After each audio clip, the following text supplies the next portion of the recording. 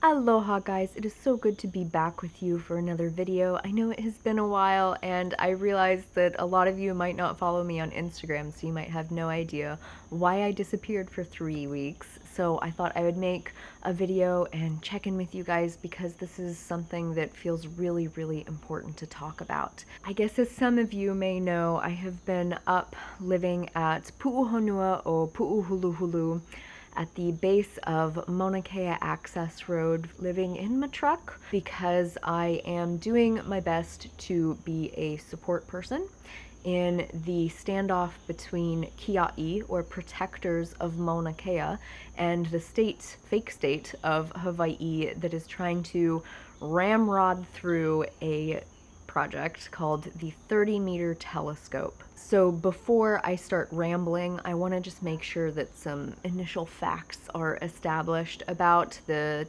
30-meter telescope, or the TMT, and Mauna Kea.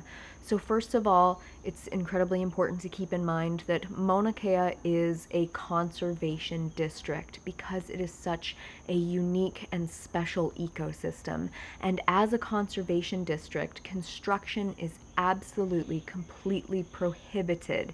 It is against state law, even though it's fake state law, and it is definitely going against the cultural beliefs of Native Hawaiians. The summit of Mauna Kea is what's known as kapu, or off limits. You don't go there unless you absolutely have to and you have done a lot of physical and spiritual preparation. Second of all, Mauna Kea is ceded land. So that means that it was land that was ceded by the Queen when she was under duress during the illegal overthrow of the Hawaiian Kingdom. So there is a lot of historical information about this. I'm not going to go into it now, but I will leave some links down below.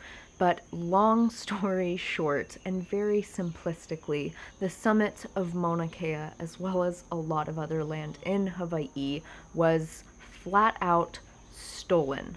And I apologize, I just had to pause because we're having some camera issues because it is so hot and humid right now. So bear with me, I appreciate your patience. It's also started raining, so maybe you can be patient with the audio too. So given these facts about Mauna Kea, that construction is illegal, it's not supposed to be happening, we really do have to question how, in the first place, 13 telescopes were built and still stand on the summit of Mauna Kea. But we also have to ask, how in the world does anyone think that it is legal or okay to build an 18-story, 8-acre telescope complex on the pristine northern summit of Mauna Kea? And purely from an environmentalist point of view, it's not. Construction of the TMT would permanently destroy that land. That land would never be able to be restored back to the condition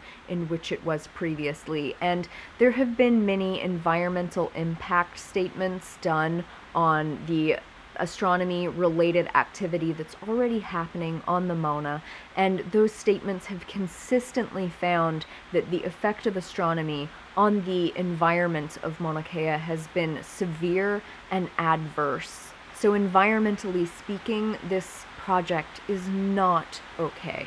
Then of course we come to the cultural issue, which, just to be perfectly frank, is not something that I have the authority or the depth of knowledge to really speak on, and it's not my culture, and so I definitely don't want to step on any toes by claiming that I possess knowledge or experience that I don't. But since this is such a huge aspect of what's going on up there, I will do my best to explain very basically, and please check out the links that are down below so you can get this information from people who are much more qualified and knowledgeable than I am. But in case you didn't know, Hawaiians still exist. I know, it's shocking news. However, I would like all of you guys to stop and think right now about the representations of Hawaiian culture that you guys have been exposed to. I'll wait.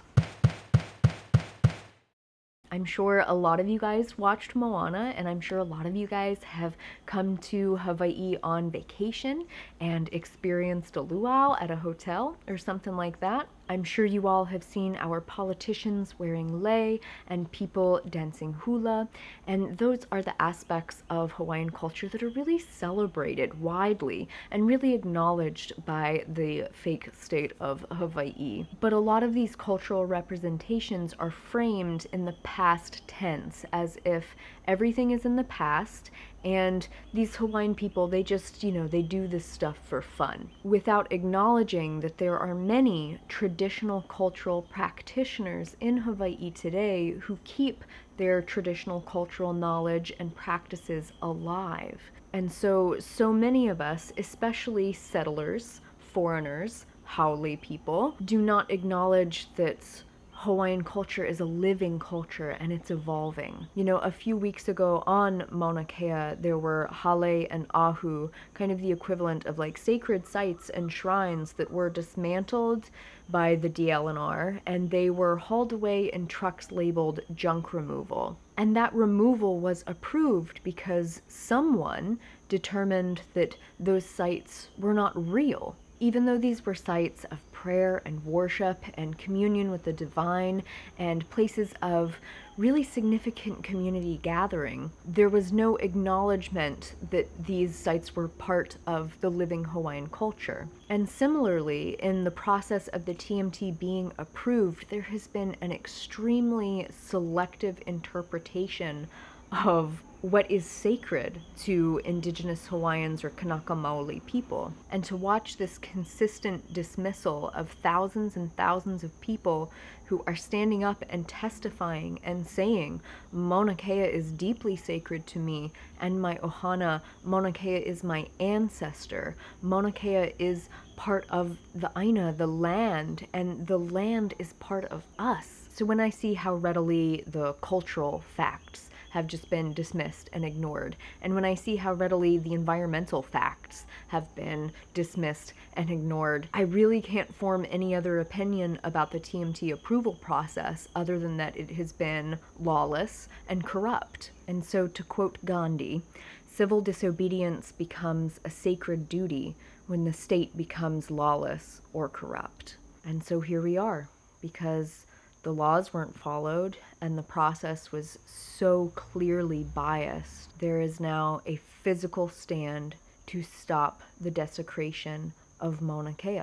And what really blows me away is that even with a sustained encampment of 1,000 plus peaceful human beings who have gathered with nothing but aloha for the Aina, for the land, and for one another. And despite the absolute integrity that these people have held themselves in, they are still being dismissed and ignored by the governor of the fake state of Hawaii and by the TMT board, who they just seem to be completely blind and or deaf to the reality of the situation, which is the 30-meter telescope is not going to be built on Mauna Kea. And yet it is like the governor and the board and people who support the TMT, they simply are not listening. And I run into this over and over and over again when talking to people about complex issues, especially issues that have to do with culture or race or history, and people who just don't get it. They just keep repeating the same thing over and over again. And yet they talk, but they don't realize that talking and listening are mutually exclusive activities. And so you see so much speaking and so much formation of opinions on subjects which they don't understand, and yet so little listening to what is being said back to them in response. And it gets so tiresome because people have spoken definitively on the environmental laws on Mauna Kea. People have spoken definitively on the cultural significance of Mauna Kea, and yet it keeps falling on deaf ears. Proponents of the TMT keep using words like compromise without understanding that there is no compromise in this case, because the compromise was the 13 other telescopes that were put up without adequate permission. The compromise has been the steady stream of corporations and developers who have come here and been allowed to buy up the land and develop it without any consideration to the future, without any consideration to the people who have called these islands home for generations. It would be the definition of insanity to believe that the fake state of Hawaii or developers are going to be respectful or are going to rein themselves in. And so I guess quite obviously this whole situation is so much bigger than just a silly telescope that they want to build here. It really comes down to what are human beings going to do with the very little that we have not yet ruined on this planet. What are we going to do? Are we going to put a stop to the relentless development that will quite literally, irrevocably destroy everything? Or are we just going to allow this destruction to continue? And it doesn't feel like a coincidence that this movement has been so infused with younger people, because I tell you what, my generation and the children that are being brought into this world by my generation, we don't have futures. There's not a lot left for us, and our children are not going to have anything unless we fiercely protect it from greed. The same greed that has been decimating this earth for the last 100 years. Enough has to be enough, or we are not going to have anything left.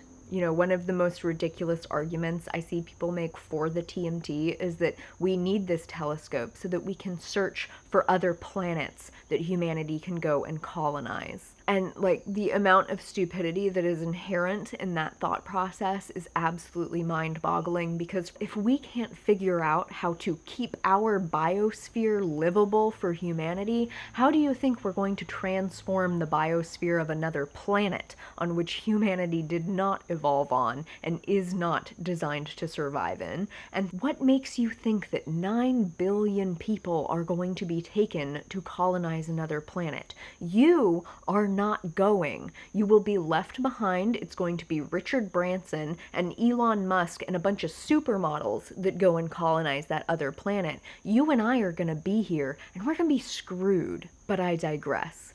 I have been so proud and humbled to be up on Mauna Kea and to be standing with and learning from some of the most amazing human beings I have ever come into contact with.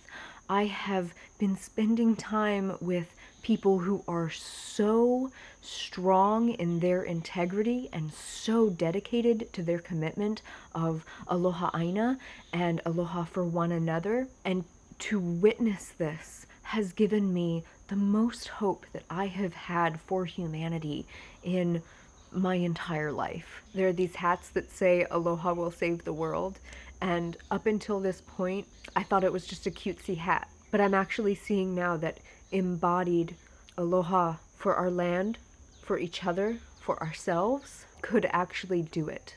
What's happening on Mauna Kea right now feels like the activation of a force that could very quickly and radically change the way humans interact with our Earth and determine whether or not we are able to survive with her. And so I really hope that you guys explore the videos and the resources that are down below and get a little bit more familiar with what is going on Mauna Kea. And I sincerely ask that you guys support what's happening in any way that you can.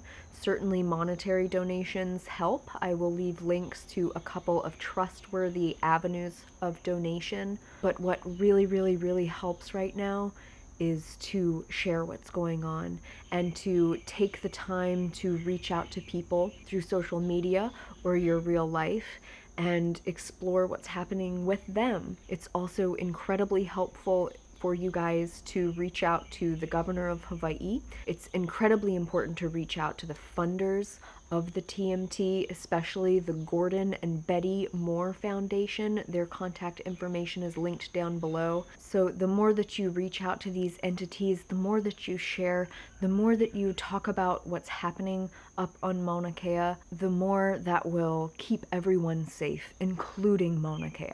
As my lighting changes always. So I suppose that's all I have to say about that for now. I really appreciate your all's patience. I really appreciate your all's support. It's amazing to have this community, to be able to share what's going on with you guys. Anyway, don't know if that grammatically made sense, whatever. Thank you for watching. I hope to see you all very soon. So anyway, until I see you guys again, I'm not sure when it'll be, make better choices for yourselves. No one will do it for you, and take really, really good care. I will, again, hopefully see you guys soon. Bye.